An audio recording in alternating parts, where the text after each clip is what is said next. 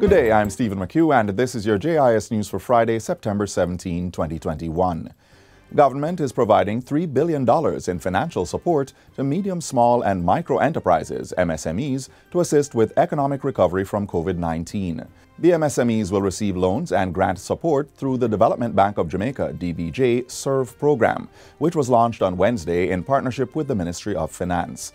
Entities will access funds through three instruments: the DBJ MSME Recovery Loan with a pool of $2 billion, the $1 billion DBJ Go Digital Loan Scheme, and the Go Digital Voucher, which is a grant of $300,000. The DBJ Serve Jamaica product portfolio meets the crisis that MSMEs face today.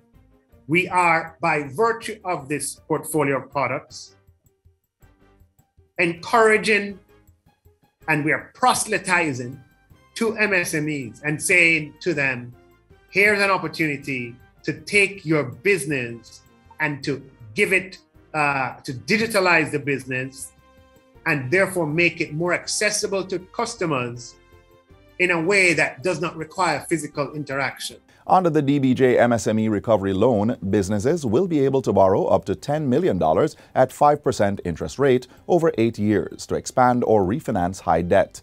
Through the DBJ Go Digital Loan, MSMEs will be able to access up to $800,000 to purchase hard and software, along with other technology devices that will facilitate the digitalization of their businesses. The $300,000 grant being provided under the Go Digital Voucher is for micro and small businesses to access services for technical assistance in areas such as electronic payroll, HR applications, and electronic marketing.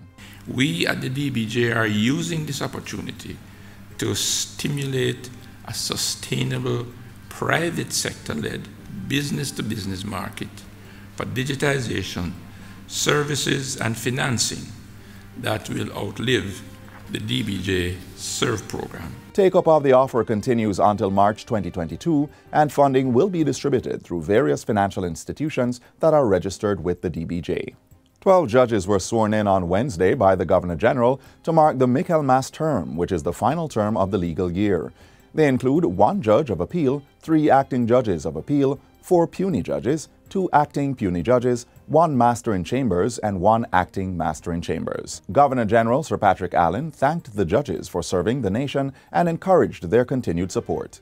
Chief Justice Brian Sykes remarked that a number of judges sworn in last year are being sworn in again because of their consistency in improving the performance across the courts. The confidence reposed in them was not misplaced, and all the judges here and the masters who have been confirmed and who have been appointed to act in higher positions have demonstrated over the past year their zeal and commitment to service to the Constitution of Jamaica and to the people of Jamaica. Well over 73,000 children aged 12 to 18 have so far been vaccinated against COVID-19. Minister of Education, Youth and Information, Fable Williams, gave that update in a statement to the House of Representatives on Wednesday.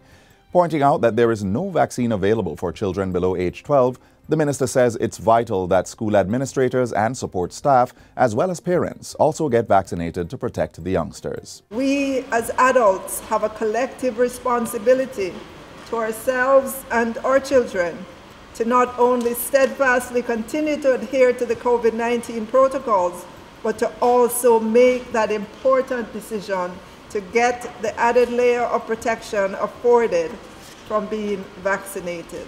The Ministries of Education, Technology and Economic Growth and Job Creation are partnering to develop an affordable and robust approach to providing adequate internet connectivity to all public schools. This was revealed by Education Minister Fable Williams during Wednesday's sitting of Parliament. We have started the onboarding of 360 schools that are located in close proximity to the government's fiber infrastructure.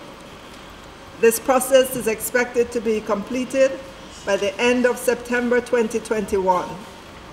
For the remaining 661 schools that are not in close proximity to the government's fiber infrastructure, we're far advanced with a national procurement of internet supply for our schools. The 2021-2022 academic year started on September 6, with lessons being delivered online via printed learning kits and through audiovisual platforms. 60 tablets valued at $1.2 million have been donated to 2 primary schools in St. James and St. Andrew by the Jamaica Customs Agency. Farm Primary and Infant in Green Pond and Edward Siaga Primary in Denham Town have both received 30 tablets each. The devices were purchased from personal donations by the agency's employees according to specifications given by the Ministry of Education.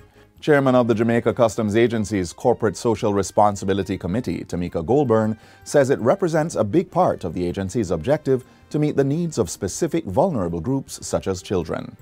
And finally, young Jamaicans aged 13 to 17 years old are being encouraged to enter the annual Jamaica Customer Service Song Competition. The deadline to submit entries for the competition is next Tuesday, September 21. The competition, which targets young people from primary and secondary schools across the island, is a joint venture of the Jamaica Cultural Development Commission and the Jamaica Customer Service Association. This is the 4th staging of the competition, which is a highlight of National Customer Service Week 2021, being observed from October 3 to 8.